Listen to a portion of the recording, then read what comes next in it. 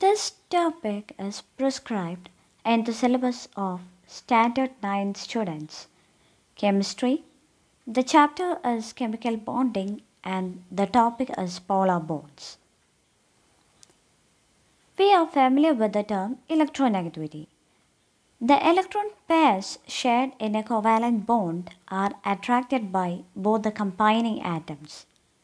The relative ability of each atom in a covalent bond to attract the bonded pair of electrons towards itself is known as electronegativity. Now, electronegativity scale. Different types of electronegativity scales are proposed to compare the electronegativity of elements. Among these, the electronegativity scale proposed by the American scientist Linus Pauling is widely accepted. This is a relative scale with values for electronegativity of elements ranging from 0 to 4. In the scale, fluorine is the most electronegative element.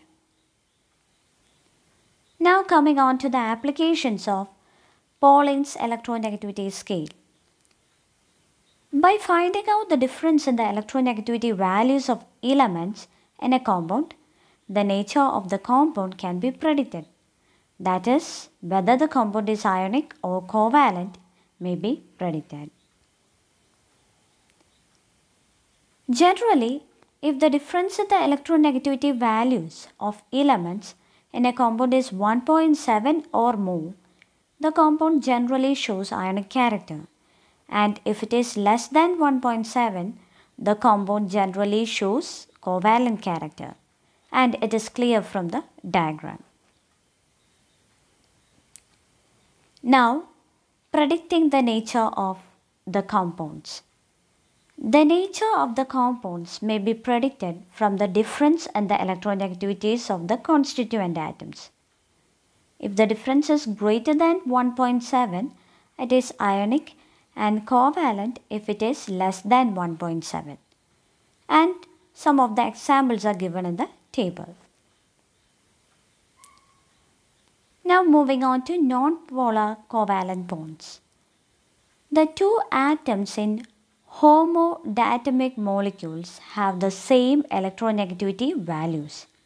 Hence, they attract the shared pair of electrons equally. Such bonds are said to be 100% covalent. Examples: hydrogen molecule, chlorine molecule, nitrogen molecule, oxygen molecule, etc.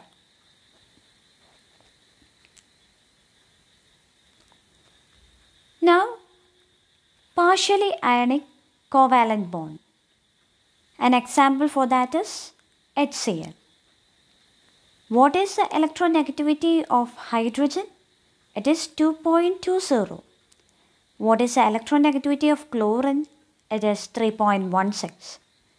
The atomic molecules of which of these elements has a greater tendency to attract the shared pair of electron is chlorine. The chlorine attracts the electron pair more towards it and develops a partial ionic character, and so hydrogen develops a partial ionic character, so HCl can be represented as a polar molecule, which is as shown below. Now, what are polar compounds?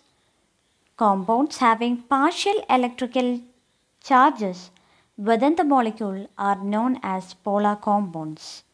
Example is hydrogen chloride, water, ammonia, etc. And the diagram is shown below. Now, moving on to polar water molecule. Water is a polar molecule. The basis of the peculiar features of water is its polar nature. Hence, it exists in the liquid state even though its molecular mass is low. The ability of water to dissolve many organic and inorganic compounds and thereby making it a universal solvent is also due to its polar nature. Now coming on to the properties of ionic and covalent compounds. First of all, the state. Ionic compounds are solids in state, while covalent compounds exist in solid, liquid and gaseous states. Second is solubility in water. Ionic compounds are generally soluble in water, while covalent compounds are generally insoluble in water, soluble in organic solvents like kerosene, carbon tetrachloride, benzene, etc. Third is electrical conductivity. Ionic compounds conduct electricity in aqueous and molten states, while covalent compounds generally not a conductor of electricity. Fourth property is melting point, boiling point. Ionic compounds are having high values of melting point and boiling point, while covalent compounds usually have low values. Now, when concluding, the ability of an atom to attract the bonded pair of electrons towards itself is known as electronegativity.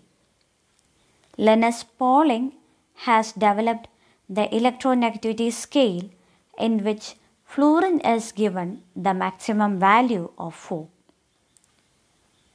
Compounds having partial electric charges in their bonds are called polar compounds, and the nature of the compound and their properties are related.